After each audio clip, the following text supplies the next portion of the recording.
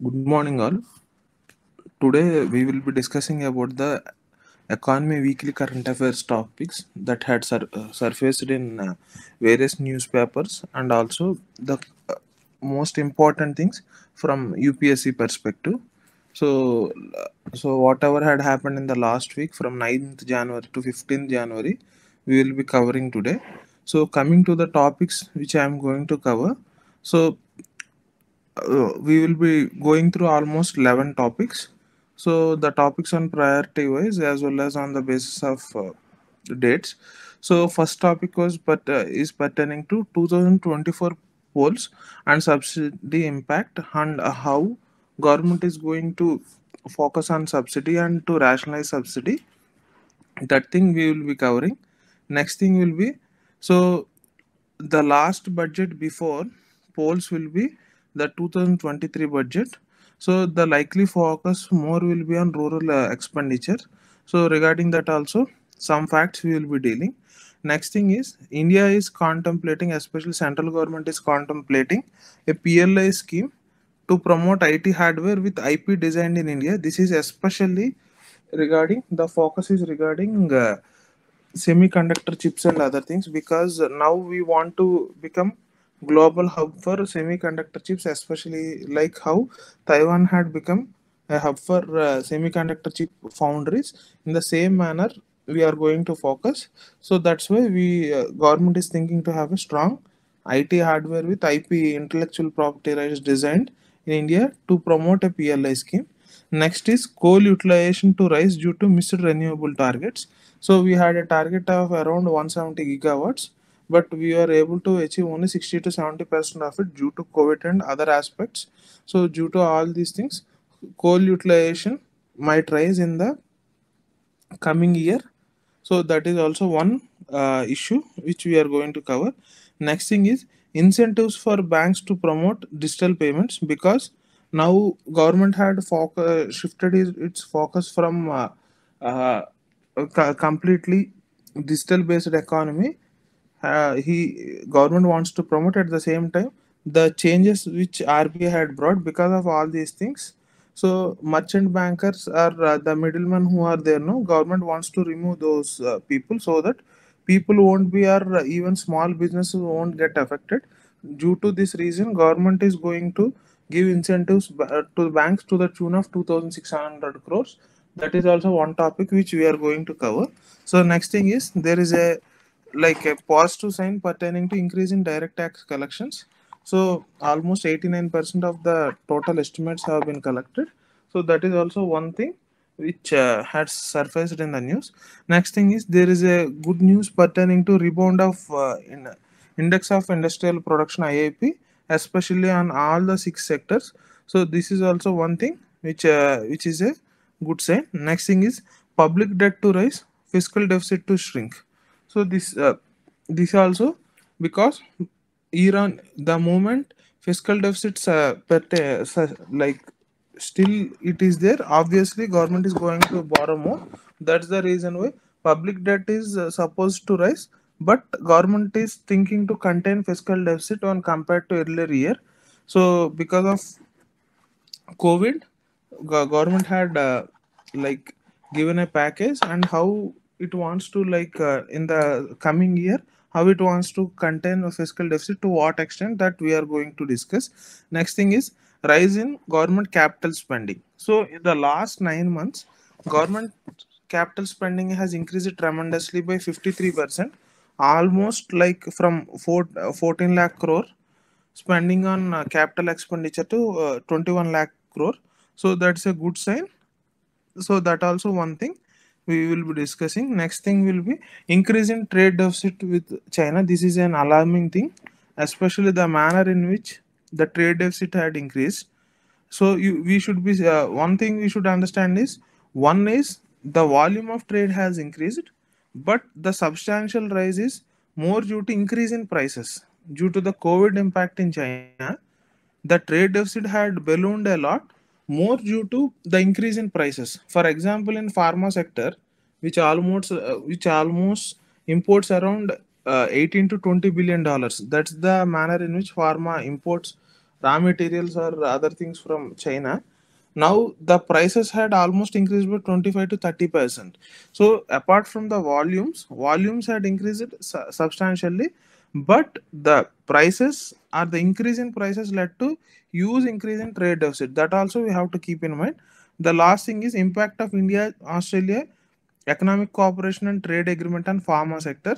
So this is one thing which has come in news. So these are the main aspects which we will be covering. So coming to the first thing, so polls in 2024 make it tough to cut subsidy bill. That's what Moody's had predicted.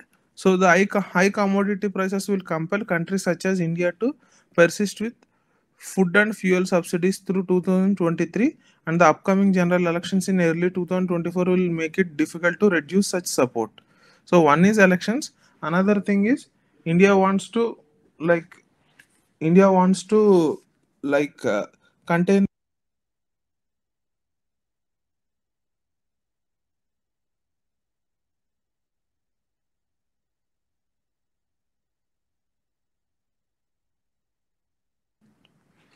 So that is one thing which will be kept in mind. So next thing is India wants to even contain the inflation. That is also one of the reasons. Coming to next thing, terming India as one of the countries that are still midstream in post-pandemic recoveries. Moody said that its deep domestic funding access will help bear the enhanced interest burden expected due to higher interest rates across the world and a general risk aversion in global capital markets. So, deep domestic funding means the manner in which the domestic savings and the domestic whatever deposits that are going to drive the economy, that will help bear the enhanced interest burden expected due to higher interest rates across the world, because US Fed had increased interest rates for the by huge margin because of almost 6.5% inflation in USA. So that's the reason why US Fed had increased interest rates, and a general risk aversion in global capital markets, because of general risk aversion, because everyone is saying recession is, for example, yesterday Union Minister had also said that recession is going to hit India after June. Post June, India might see a recessionary trend. That's what it has been said. So due to all these things, due to a general risk aversion, so global capital markets, especially FIS and FDIs, might think twice before investing in any country, even in a growing country like India. So due to all these things, what is going to drive is the deep domestic funding and the manner in which we want to strengthen our financial aspects. So that's what this is all about. So next thing, pre-poll budget unlikely to feature big reforms, rural spending to rise. So big reforms won't be expected because government won't be in a position to take huge risks, and government also wants to attract more number of voters. That will be the priority for the government. So Goldman Sachs sees higher allocation for welfare and infrastructure sectors. That's where government would give fillip to the economy per se.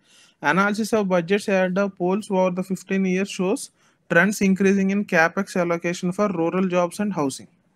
So capital expenditure will be more for rural jobs as well as for housing sectors. That's where government can also attract voters, and at the same time, housing is like the dream of every individual. That will also be focused. Typically, current expenditures have seen higher outlays for education and healthcare, because these are more or less they are revenue expenditures. Even in healthcare also, even though there could be capital expenditure pertaining to buildings and even in education also schools, but major outlay will be pertaining to the revenue expenditure. So in the present budget, there might be are mostly based on the trends of the past 15 years, the focus will be more towards welfare and infrastructure. Next thing, in 2018-19, defense capital expenditure was cut to 32% of the total from a 4-year average of 36%, while welfare spending rose from 8% 4-year average to 19% in the same period of analysis. So the thing is, defense expenditure just before last elections had cut down by 32%.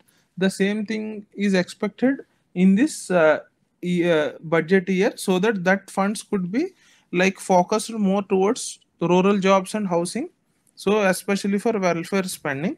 In the same period of analysis, infra capex share rose to 40% from average of 29%, because once government gives more push to infrastructure funding, automatically it leads to creation of more demand for labor as well as creation of jobs and other things.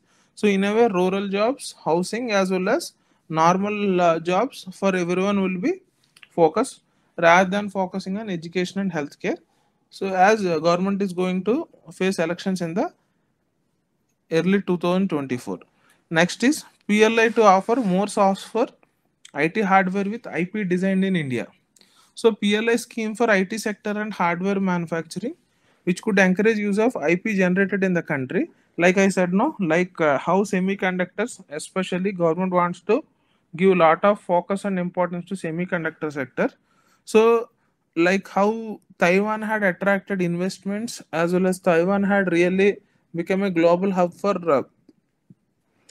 semiconductor foundries.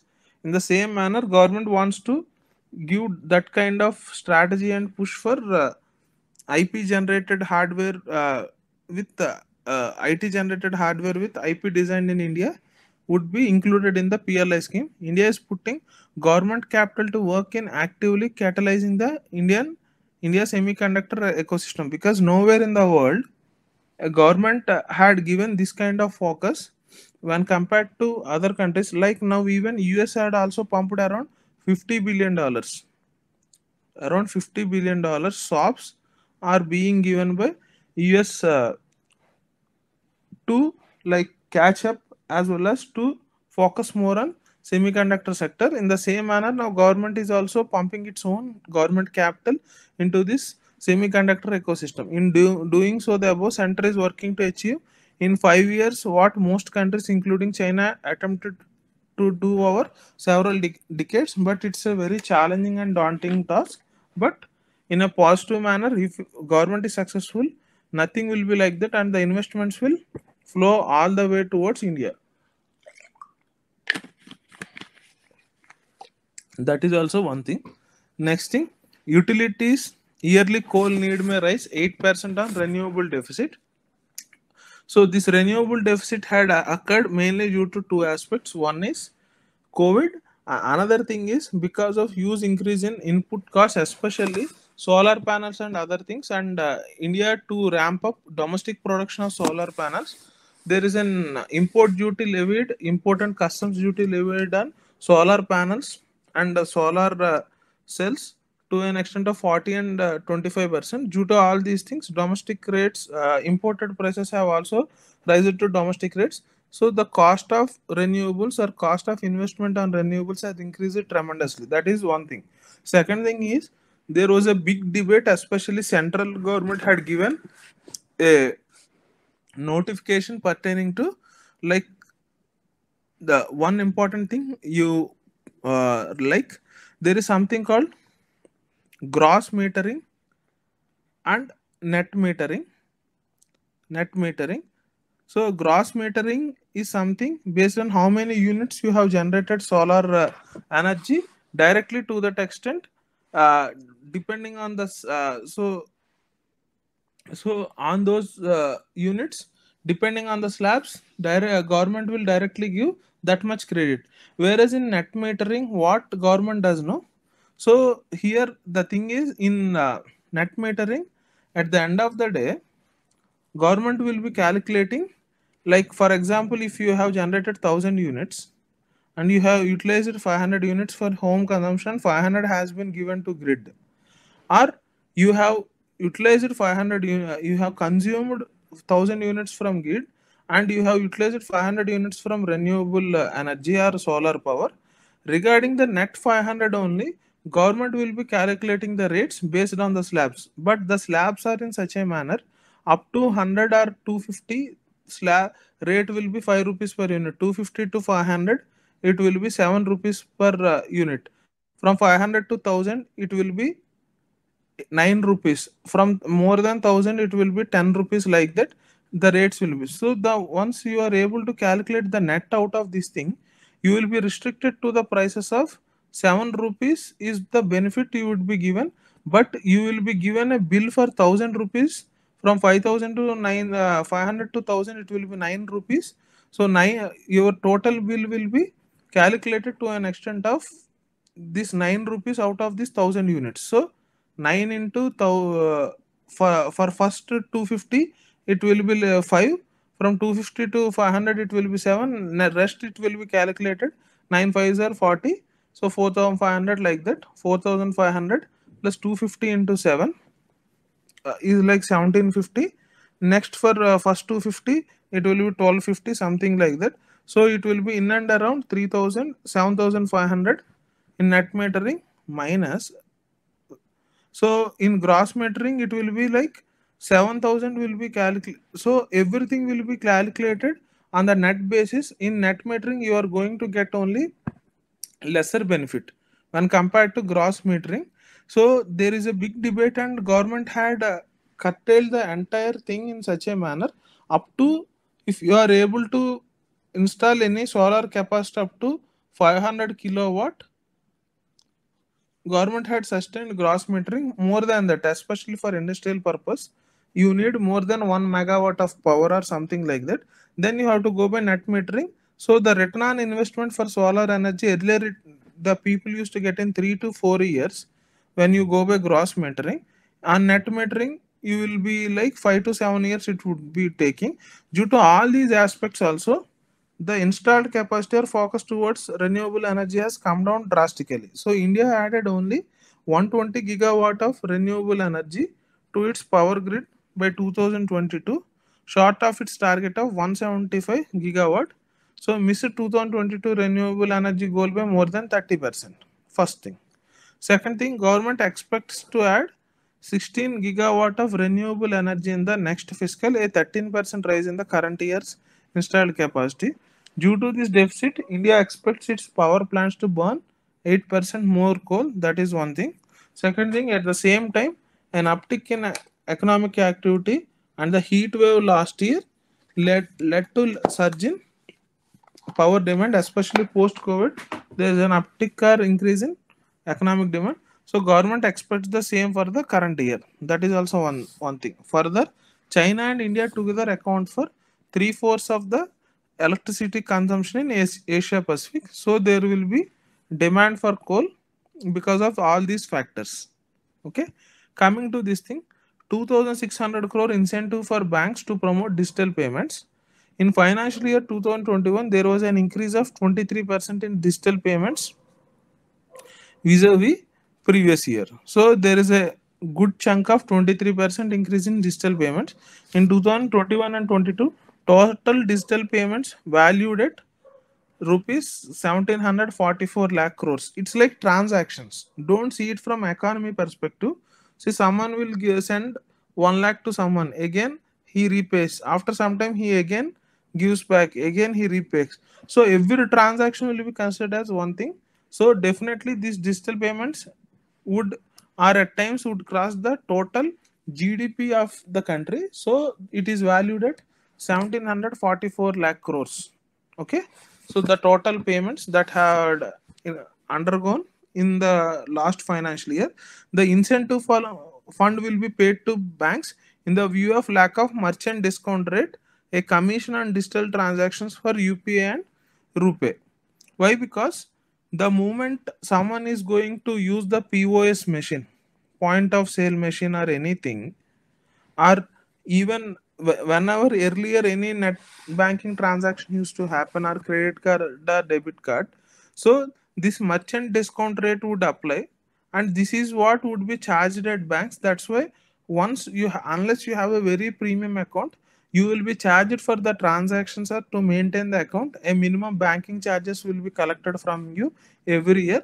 So now under digital payments, to promote the digital payments even at the grassroots level, what government is doing is that, because now there is no more merchant discount rate, a commission on digital payments, even when they are using a POS machine, for example, banks have to incur this cost, which banks are not ready to foot in this bill. So that's the reason why government is giving the incentive so that a commission on digital transactions would be paid by or reimbursed or incentivized by government. That's what this is all about. Next thing, government nets 87% of direct tax goal, receipts hit rupees 12 lakh crore. So personal income tax revenue grew faster than net corporate taxes, rising 21.6% by Jan 10th, compared with corporate tax inflows, which climbed 18.3%. So there is an uptick of both corporate and personal income tax revenues, but the increase is more in personal income tax front. Next thing is direct tax revenues reflect 19.6% growth over year earlier period. That also one thing. Next thing, refunds totaling 2.4 lakh crore issued till Jan 10th, recording a growth of 58%. So when compared to 1.1 lakh crore refunds last year, so the refunds have also increased to 2.4 lakh crores. So that is a positive sign for the government. Next thing, industrial output rebounded to 7.1% growth in November after October contraction. So this is also one thing. First uptick in the output of consumer durables, non-durables after a streak of contractions.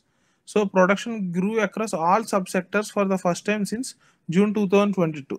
So industrial IIP, both which has both consumer durables and non-durables, so had seen a positive trend or positive growth for the first time post June 2022. In comparison, October had seen just two sectors registering expansion. So when compared to October, we had a very good positive sign in November. IIP showed a clawback in November, but metrics were aided by a low base effect from the year earlier period. So next thing is manufacturing grew 6.1% from 2021. So manufacturing has also grown to a healthy growth of 6.1%. Mining output accelerated from 2.5% in October to 9.7%. That means economy is also picking up. The moment mining sector has accelerated, that means the total economic activity has accelerated. That's what it's a good sign. Power generation climbed 12.7% in November, but the total generation was 1.5% lower than in previous month, because we will be comparing with last year's data also. So when compared to last month, so there is a lower power generation. It could be because when winter had set in when compared to now October, winter had set in November. So utilization of power would also come down when compared to what people might be using. That might be also one of the factors. Next thing is public debt to rise in financial year 2024, fiscal deficit to shrink in to 5.8%. So because earlier last year fiscal deficit is around 6.4%, so that means center is trying to rein in fiscal deficit or bring it down by 0.6% or 600 basis points. So the gross market borrowings of center to rise to 14.8 lakh crore, a rise of 0.7 lakh crore when compared to an year earlier. So definitely, because once there is a fiscal deficit, government has to borrow more, but the net fiscal deficit when compared to a year earlier, it is going to shrink by 0.6%. That's what it is all about. Whereas that of states to jump by, so the gross market borrowings of states to jump by 1.6 lakh crores to 9.6 lakh crore when compared to what it is earlier.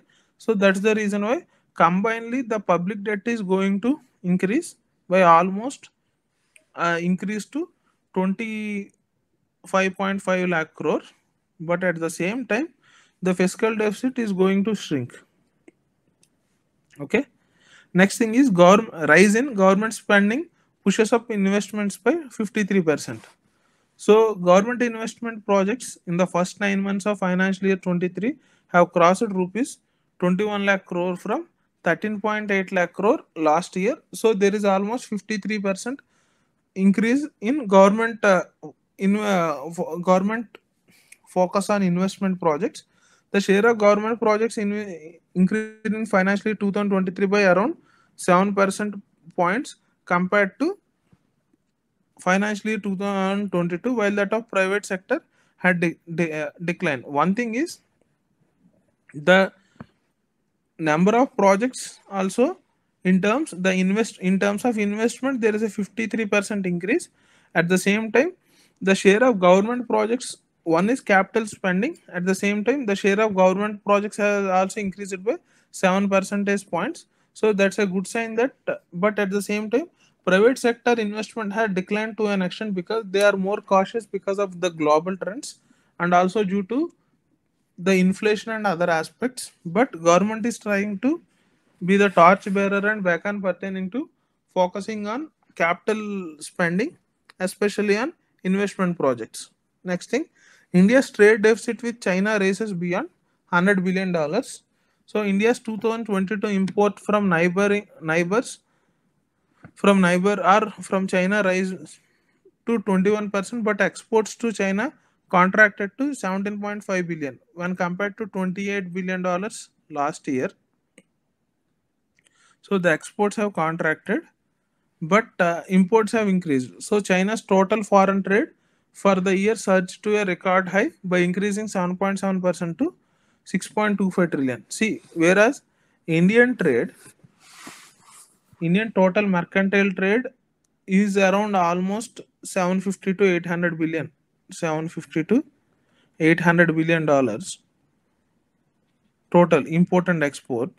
So whereas China's foreign trade for the year surged to almost, like our imports are around 400 to 420 to 430 billion dollars. Exports are around 350 billion dollars. So that's like total it is around $800 billion, whereas that of foreign trade it is around, whereas that China is around almost 8 to 10 times larger than India. So it has grown to a record of 6.25 trillion. That's like double our economy. So bilateral trade had climbed 8.4% last year to $136 billion.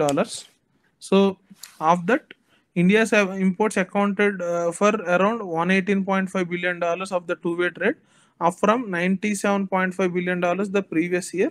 At the same time, last year, because we had almost around $28 billion, that means our net trade deficit is around only $70 billion when compared to the present year where we have only 17.5.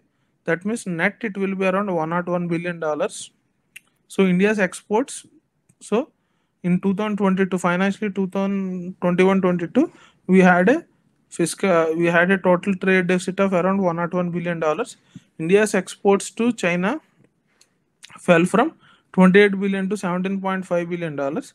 So trade deficit widened to 101, up by 45% from the $70 billion seen in 2021. So that's an alarming thing. So last thing, so Australia deal could open more doors for Indian pharma firms. So Australia is a $14.6 billion pharma market with generics constituting 12% and over-the-counter products constituting 18% of the total market, because this is where our focus is. Other things are like whatever import of APIs, intermediates, other excipients and other things constitute other sector. So whatever generics and over the counter constitute 30% of the market, are around $5 billion. Okay, so in 2021, Indian pharma exports to Australia were worth $387 million. So that is like only 3% of the total market share of Australia. The bilateral economic cooperation and trade agreement would give India market access. What does market access means? This is important because under the economic cooperation and trade agreement, what would happen is that markets will open to an extent based on some norms that they have set, so that there would be more ease of doing business or more ease of opening of the markets. Further, the most important breakthrough in the pact is fast tracking of clearances of pharma products by utilizing reports of comparable regulatory authorities from countries like US, UK, Japan and Canada. That's what market access means. What it means that whatever the kind of like there is one clause, no, MFN clause will be there. For example, most favored nation, most favored nation clause. In that, whatever treatment you are giving to the most favored nation, for example, Australia is having a very good pharmaceutical deal or very good economic deal with USA pertaining to opening up of its economy. So same deal could be replicated in the Indian scenario if India follow all the standards that are mentioned in USA. So that's what, like, the pact is like fast tracking of clearance of pharma products by utilizing the reports of comparable regulatory authorities. And we should understand that India has the largest number of US FDA plants, US FDA pharma plants outside or rest of the world. So India almost had the India is having the highest number of high India is having the highest number of US FDA plants across the world. So after USA, so this will avoid duplication of factory inspection, as 55% of the India's pharma exports go to highly regulated markets, and it has the highest number of US FDA approved facilities outside USA. So due to these things, because we are getting all the clearances from US FDA, the same thing could be utilized by India, or could be showcased by India to show that, to open up of Australian economy, so that we can focus on whatever generic drugs of 12% or over the counter products of 18% or other APIs and other things. So with this, I am concluding today's session. But please go through these things. So it's a good thing, and pharma sector is also being opened in Australia. Okay. With this, I am concluding for today. Have a nice day. Bye.